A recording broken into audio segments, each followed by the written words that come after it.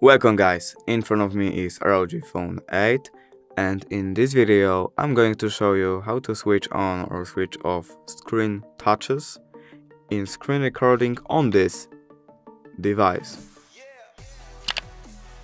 So firstly we have to swipe like this from the top to the bottom, and now we have to do it again, and here we have to find our screen recording icon. For me it's here. Now if we have our screen recorder icon, we have to hold on it like this, and now we are in the screen recorder settings.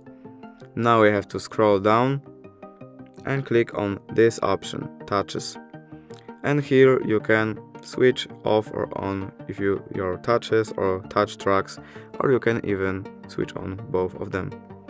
And that's it. Thank you guys for watching. Bye.